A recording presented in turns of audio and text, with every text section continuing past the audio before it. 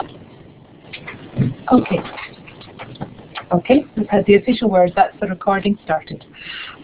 So today we want to tell you about the Next Generation Embryology project that is a collaboration. It's led by Jana van Hemert at the National E-Science Centre in Edinburgh, and unfortunately Jana is away at another meeting today. As you all, I'm sure, are aware, we did have a lot of difficulty in trying to find date and time to gather everybody together.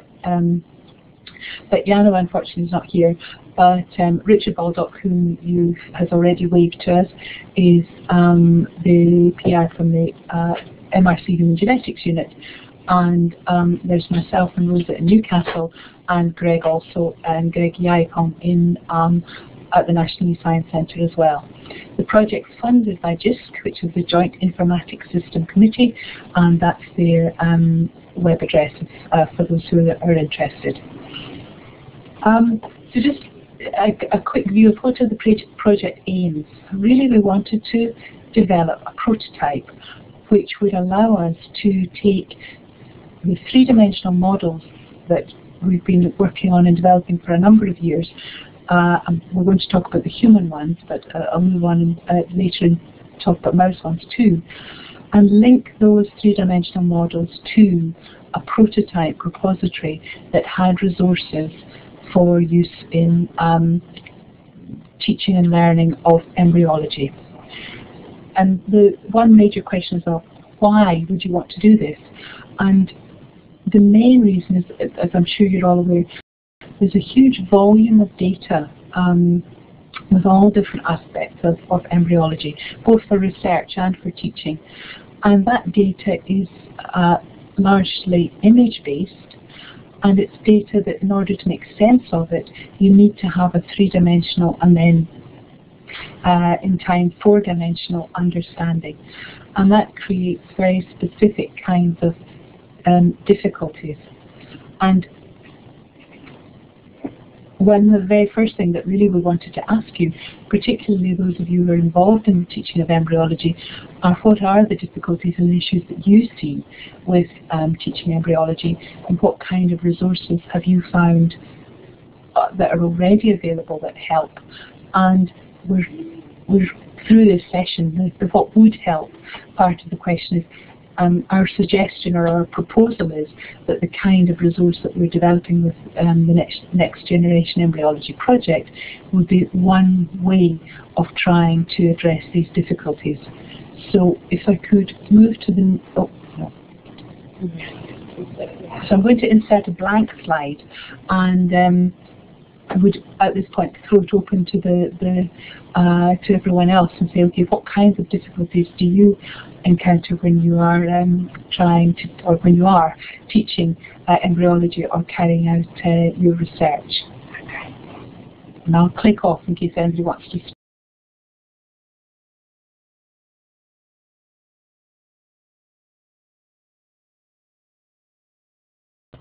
So you should feel free to write at this point. So say the difficulties you might have are that you're working in a sorry, that you're working with say 2D sections or images and trying to relate these to 3D objects, for example. So I don't know if that's something that people feel is difficult, or whether that's something that you find, for example, students find it reasonably straightforward to move from sagittal to transverse to coronal images.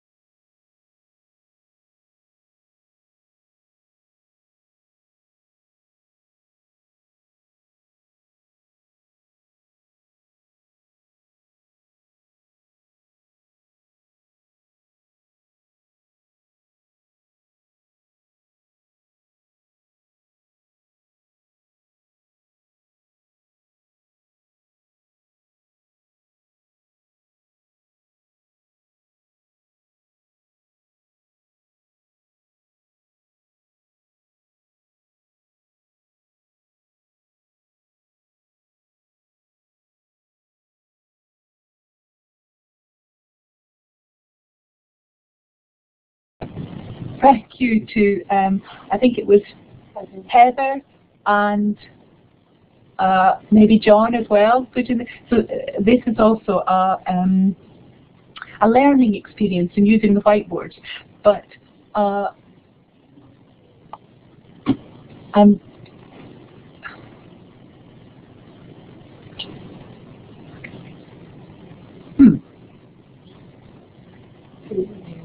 Embryo, I haven't tried that. Yes.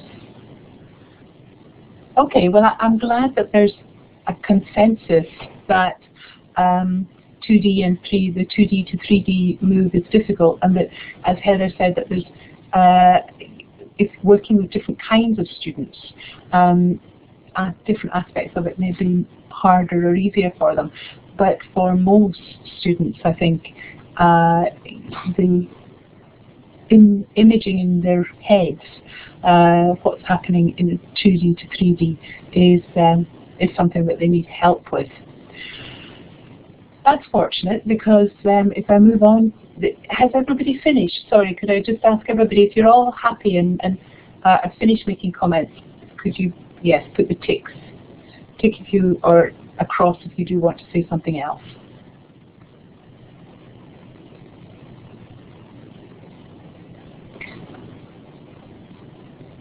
Okay, I think most people are happy for us to move on at this point. So I'll move on to the next slide, which explains a little bit about our starting material. So, as you'd have gathered from the question about 2D and 3D, really what we're aiming to use are three-dimensional models.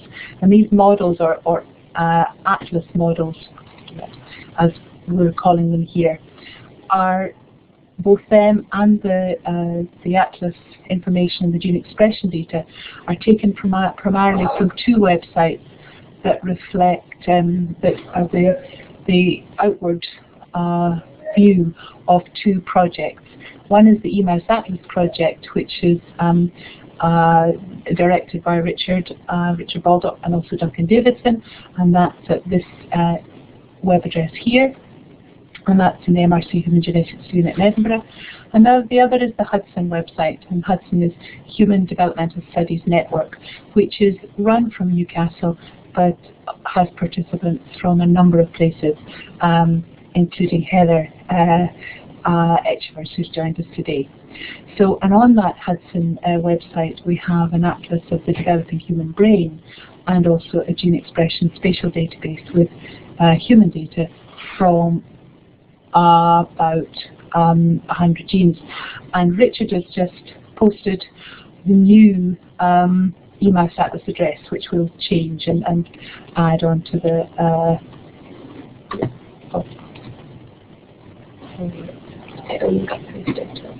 okay. So we've now posted that below. So that's the new address. Okay. So when I say three-dimensional models, what is it that what are they like? What are we using? So this is a video, or a movie, of a Carnegie Stage 17 human embryo, and the 3D model is generated by a process called optical projection tomography, which was a methodology developed by James Sharp when he was working at the Human Genetics Unit in Edinburgh. And at the bottom of this slide, I've put the Sharp reference. And these 3D models are generated from intact specimens, and this is a volume render. And if I move this to one side and share my, which is a green, black with a green arrow. Okay. And either region or applications. I think probably region. And then that. And there's not that. Sorry, just the technology here. Okay. This one. This one. Okay. So now you should be. Okay. So I should be sharing. Okay. I hope this movie of the 3D models. You can see now spinning round, and so you can see that you have really very nice detail and definition of the whole embryo surface or outer appearance. What these models then, we put them into NA Paint, which is software developed by Richard and his colleagues. And what that allows you to do is to section the 3D models. This is the same three-dimensional model, and you can section it digitally in any plane. And here we're choosing to show the sagittal plane and the transverse plane. And what you can see is when I press this and I click it to start, you'll see it's running through the more or less transverse plane, and you can see the line of digital sectioning moving through on the sagittal section. And then similarly, as you move through the transverse section, let's play that again, you can see the corresponding section in the other plane. And basically you can look at any plane that you want, and you can look at a number of planes simultaneously.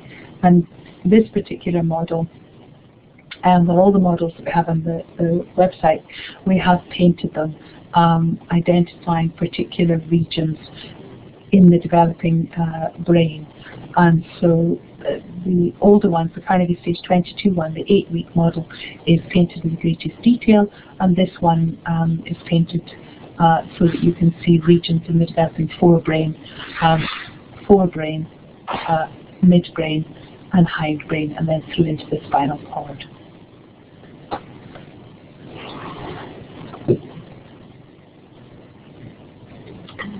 No, top one. We want to move up that. Yes, that one. Okay. So now I should stop sharing the screen. We should be back to the screen of the PowerPoint presentation. So that's the models and the kind of things that we can do with them.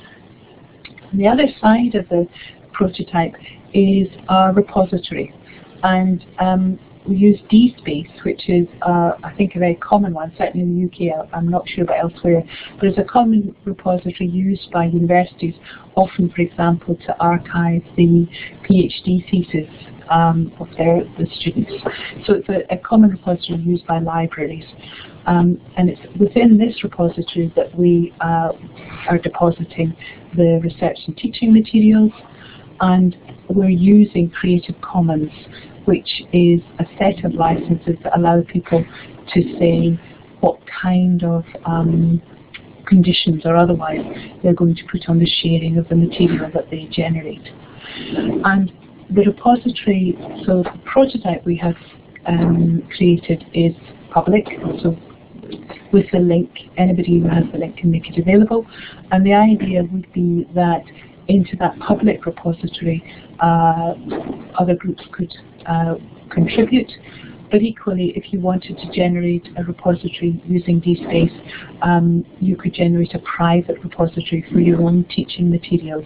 But if it were useful, and this is the question for this webinar, if it were useful, that you would then link your teaching materials to the three-dimensional space represented by the models, the 3D models. So the whole thing put together, the basis or the idea of it, is that what you're generating is a Google Map for developmental biology, so that you have the full model available, but what's coming over the web is just a very small part of the image that people are specifically interested in. And attached to that part of the image is the data that either we have generated or other people have generated or people have deposited that indicates interesting features in the area that is being looked at. And I think I'm going to hand over to Rosa now, who's going to take you through and give you a very short demonstration of the viewer. Okay, thank you, Susan. Right, I'll have to do another application share, so bear with me.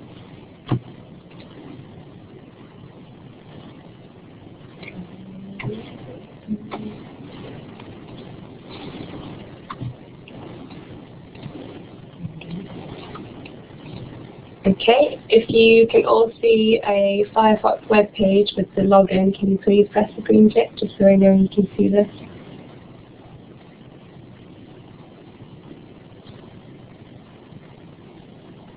Okay, great. Gavin, can you see this?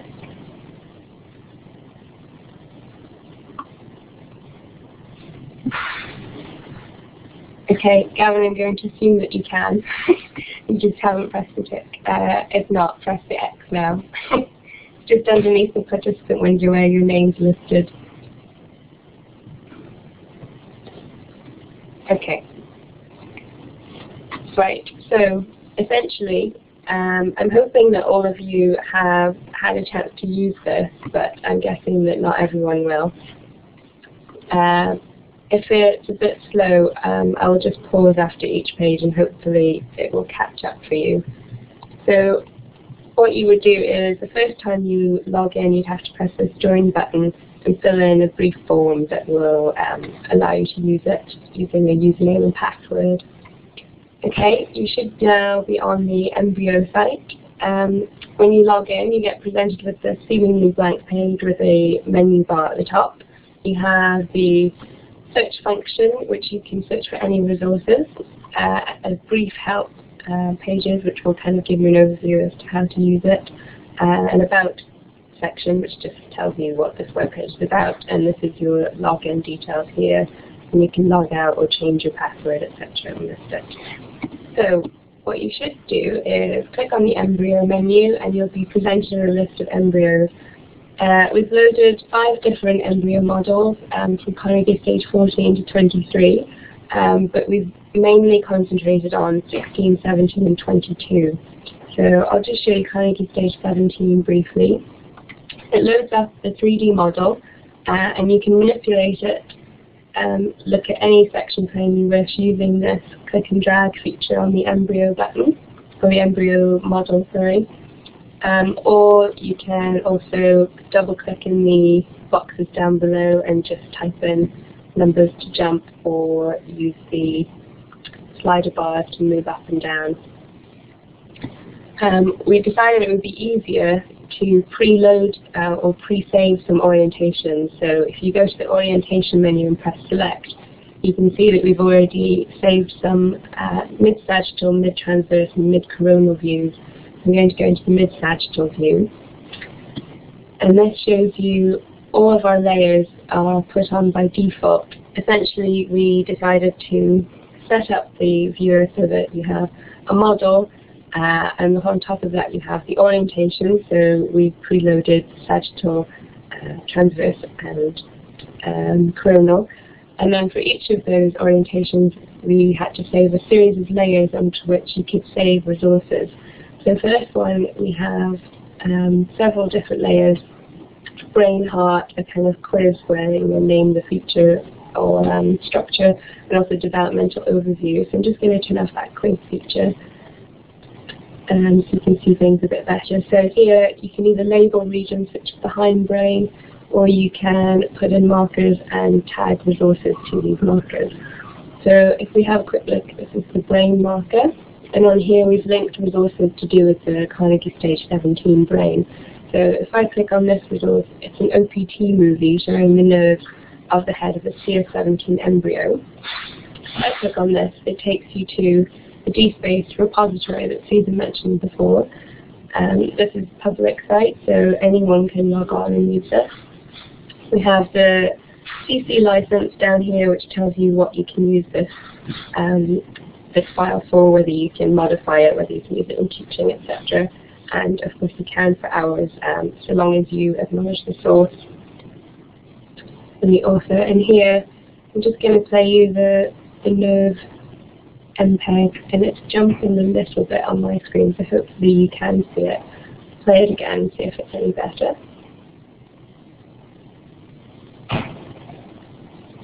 Okay, so that just kind of gives you a little idea of how things work, and once you've looked at the resources you can go back, look at another resource, a web page, whatever, and of course you can add in your own resources yourself. Okay, I'll go back to Susan now. Thank you.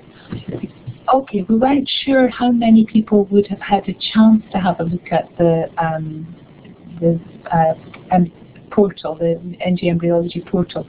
So wondered at this point whether people wanted to take 10 minutes to look through it themselves, and if you want to do that, could you give a tick? And if you don't want to do that, if you would rather we just continue through with the presentation, if you would press the red cross, we'll take a straw poll and then decide what to do from then.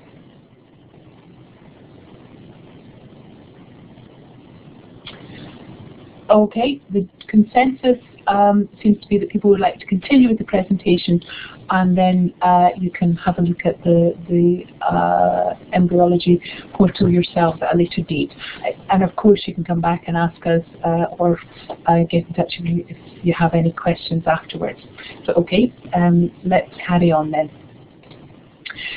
So the advantages that we see with this online viewer is that as Rosa said, we've uploaded 4 of the human models, 5 of the human models, but in fact any of these 3D models can be uploaded. So any of the OPT, for example, models that have been generated of, for example, mouse mutants or normal mouse development could also be used, or indeed any other 3D model that can be turned into the rules format.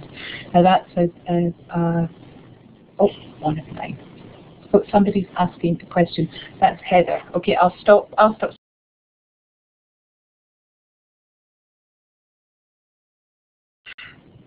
Yes, Heather's asking a question in the text box. Go ahead, Heather.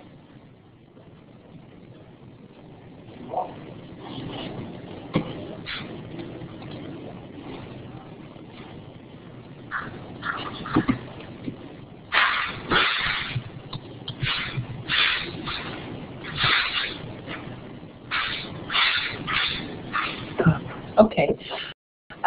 So I think everybody, will have seen that Heather's asked whether the resources are linked to a particular section. That was one of the challenges that we found. So that in fact, if you link a particular, so the little tag marks are indeed linked to a particular place. And of course, one problem is how do you find that place as you're moving and scanning through the embryo? So that's why we set it up that we had predetermined orientations, and we've loaded our annotations linked to those predetermined annotations, predetermined orientations. One of the future developments, and that's something that somebody who's interested, it would be Greg and Jano that would.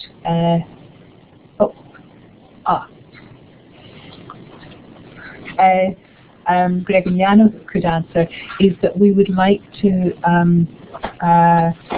have a way of knowing whether there was an annotation nearby, so that as you were scanning, if you were looking in a particular place, you could almost scan out to see whether there were any annotations nearby. But that's a feature that hasn't been implemented as yet.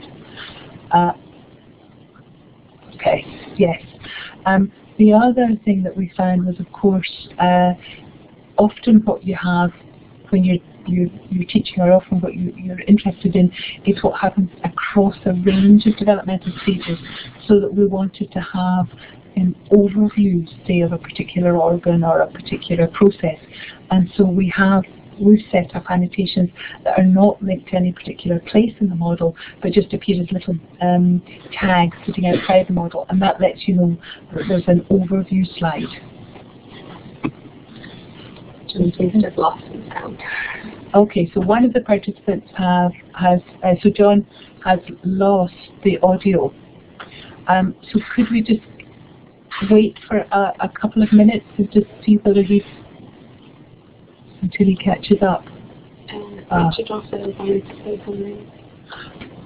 Richard, did you want to say something? Sorry, I'll stop speaking, and Richard, if you want to say something. Okay, what I'll do is I'll type it into the chat box so that John can see the answer as well. It's just to do with the, okay, all good. Okay, now all I wanted to say with respect to the nearby resources is we have extended the service so that the client, if it wants to, as in the viewer that the people see, can detect if there's a resource near to the given slide and can display it.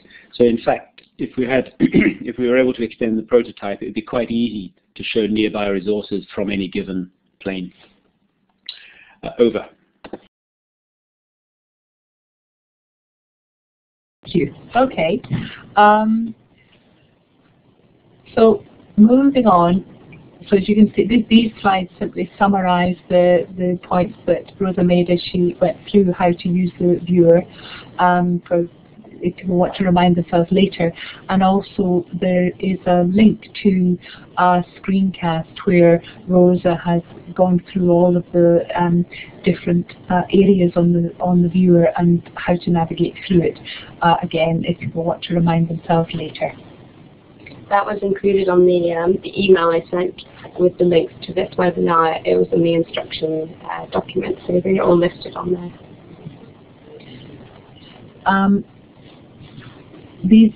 So next, thinking about how you might use the viewer in your teaching, and for example, and the advantages of it in the sense of having something that is interactive as you're teaching, and also would be interactive as students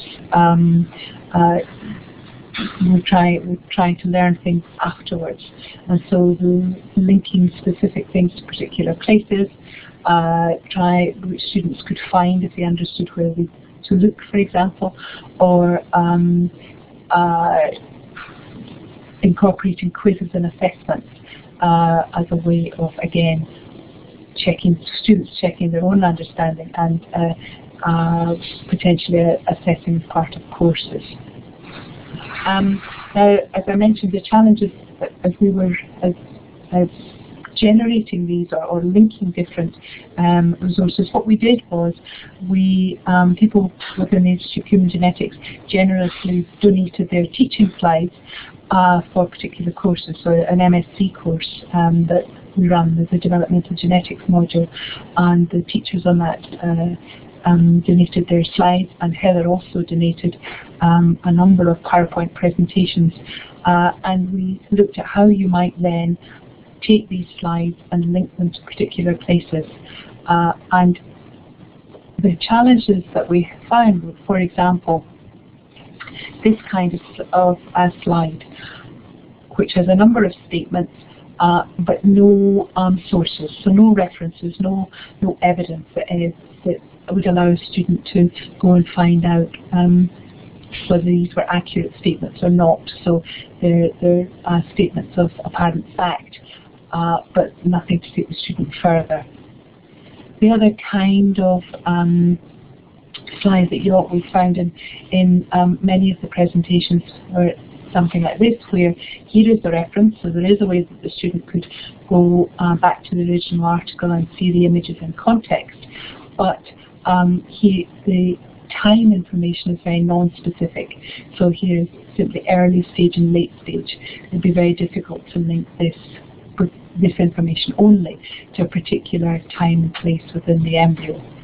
And then the other kind of diagram, very useful, is this kind of diagram. So here again, there is a reference, but there's no information about where these processes might be happening in place. And time, as you can see, is simply a line with no references. And indeed, often in a diagram like this, there's no indication of what the species is either. So I think it's quite, it's not straightforward to link standard teaching materials to the three-dimensional models, but in doing that, actually, we felt that we threw up a lot of interesting questions, and that of itself was helpful. So I'm going to introduce another of these blank slides and see how this works, because having had the briefest of overviews of the resource and thinking through the kinds of things that we've talked about so far, can you see that you might have a use for the resource in your teaching, and how do you think it might help you?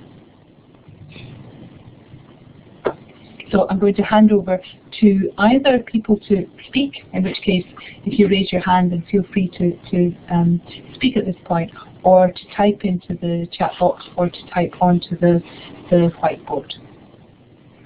So any thoughts?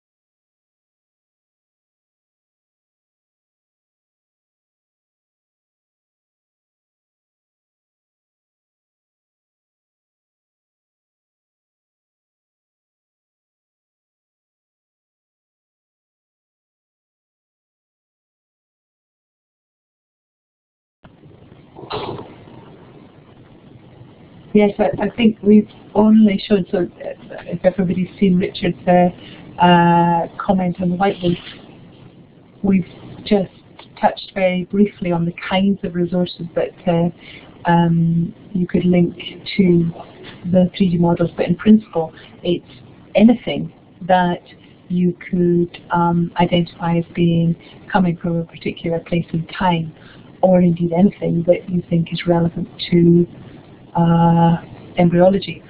Deborah is now typing within the chat box.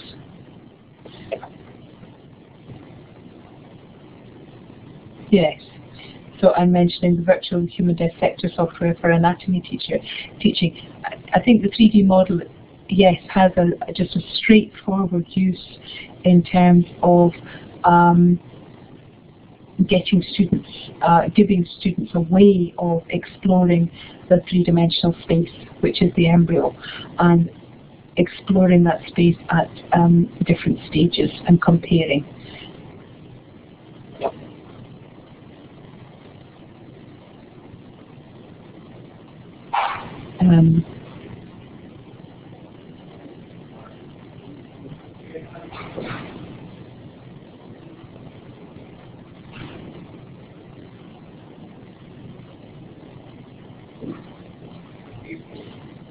Yes, so in terms of linking in time-sensitive material, I think having a model where people had and were using the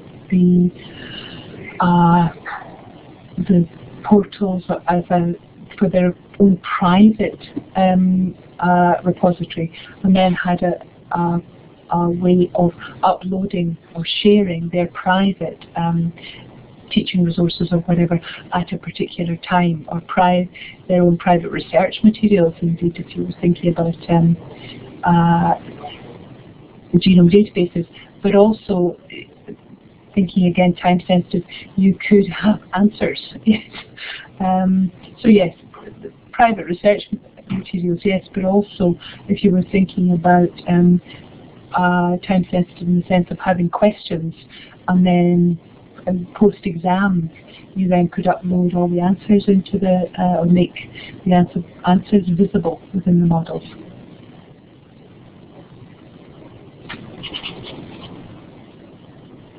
And Richard's just looking into testing there.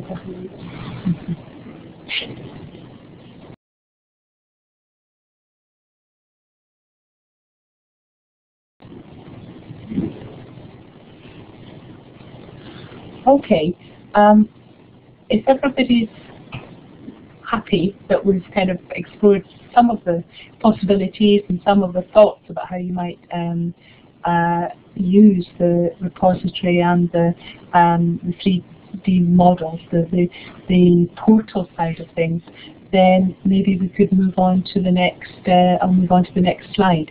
Could you take our cross, and so take if you're happy for me to move on, or if anybody else has any other questions. Okay, that's fine. Everybody's happy. We haven't had any boos or applause yet, so I take it that's general happiness. Oh, thank you, Richard. Yes, we've had a boo from Richard. Yeah.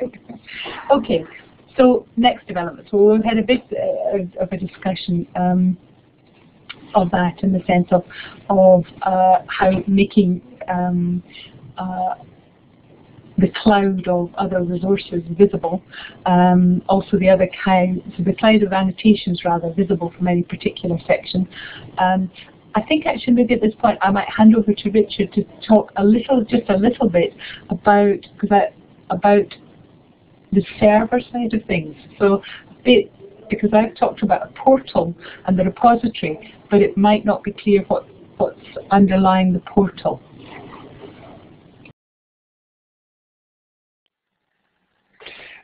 Thank you, Susan, for that. So I'm not quite sure what you want me to say, but the way the system works is that the three-dimensional models and the three-dimensional images are stored on a server. And it's rather like the Google Maps server in the sense that you can access that data from anywhere on the planet, and it's a completely open access. Then the client, of course, will pull from the server the information it needs, which will be a given section, or it may be a particular view, or it could even be multiple sections if you had set up a viewer that could look at multiple sections simultaneously. But the key thing is that the data that people capture and keep in their repository, which is linking their data to the atlas, is capturing the three-dimensional coordinates and the parameters of the view that was used to establish the section that they're looking at. And that means, therefore, that people who have built up their own repositories with their own references can, in principle, share those repositories, and people can ask, who else has done some annotations near here, and so on. So they're the sorts of future developments in terms of the social aspect, if you like, of the teaching materials, allowing people to perhaps quiz or query other people's databases. Then in terms of the server itself, we are using the server for delivering Atlas materials, but also detailed spatial patterns or temporal patterns associated with the mouse, and these typically are gene expression data.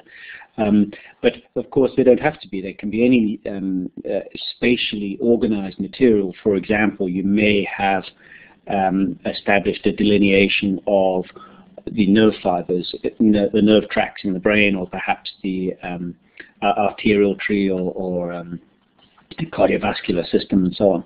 And that too you could then present through the same process. And if it's a full reconstruction in terms of the atlas, then you would extend the server to deliver that material. Or if it's partial reconstruction, you'd include it with your own repository. But again, because you're using the same spatial reference framework, of course, that can be shared amongst different places. So you could imagine perhaps pulling material from somewhere else to augment your own courses, and that would be the ideal in many ways.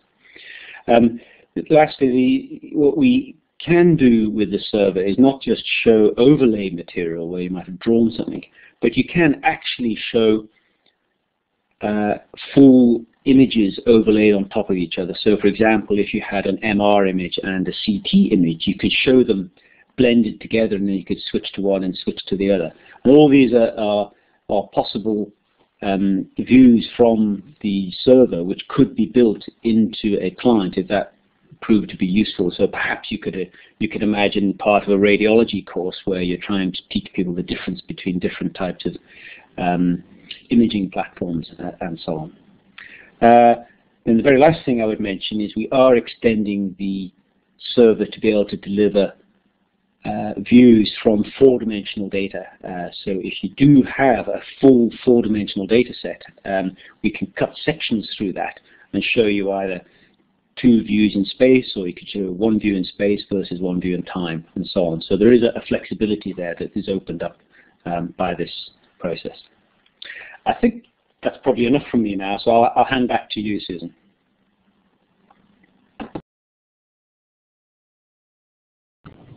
Thank you. Okay.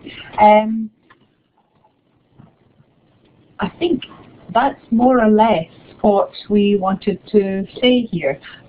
So the remaining slides have the link to the embryo viewer, which you've engulfed in emails and user instructions, etc. But here it is within the PowerPoint presentation. And also a link to a survey. So once you have had a chance to use the viewer and maybe think a little bit about the kinds of questions that were asked in the discussion that we had, it would be really very helpful if you could complete the survey. Some of you have completed it already, and that's great, thank you. But for those of you who haven't, that would be very helpful. There's also a discussion forum on the Hudson website as well, so if you are trying out the viewer at a later date and have any comments or questions that aren't necessarily related to the survey, feel free to join in on that. Okay, Richard. I thought one thing might be worth adding is that anybody wants to pass on these links and try and draw other people in who you think might be interested, then please do so or put us in contact directly, because really we want to capture as many people as possible who may be interested in this type of facility or technology.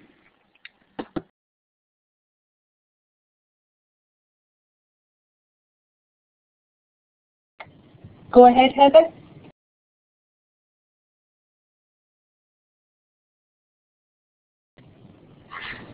Yes, I think that was I think the mouse data could be linked directly to there are mouse models of the different stages, and I think that's one kind of future development would be to be able to move from, say, human models to the mouse models, and it would take you would be taken to the corresponding places or data that was related. So yes, we would definitely want to link data together, and we could do that via the gene expression databases as well, if it is gene expression data that you're thinking of, but also via the models directly. John just asked a question in the text box.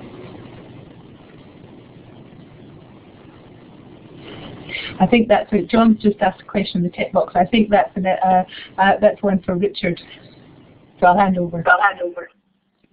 Okay, so John, there is, of course, a limit which we haven't yet reached. We have tested the server for up to 64 simultaneous users, and by simultaneous I mean actually 64 computers bashing the system at the same time. And you do begin to detect a slowdown at about 40. But that was a rather unrealistic test, in the sense you almost never get almost never get 60 people clicking the button precisely at the same time. So in terms, can we cope? Then ultimately I hope we can't, because then we will just have to switch to the type of processing that Google does, where actually they'll have switching according to country, or they may even have additional servers running to make things work. And then finally, if need be, we can replicate the server. It's all open source, and it will run on a standard web server for most of the 3D models that we have. And so if it really became a problem, then you could have your own server running locally and wouldn't depend on things coming around the planet. But provided you're using the same models, of course, the data can be used and can be remapped and to be used in anybody else's system. Sorry, that's all.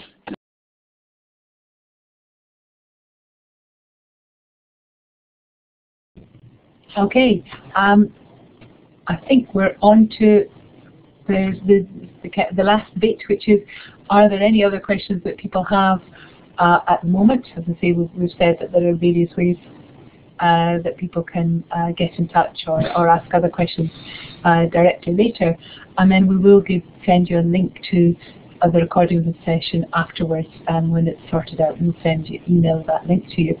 So I think really on behalf of Jano and Greg and Richard and Rosa and myself, we really want to say a big thank you to everybody who came to the session and participated. So does anybody have any other questions? Oh. Well, that's very nice of you. So we're having some applause, yes. Otherwise, I think we would say goodbye. Yes, thank you. Okay.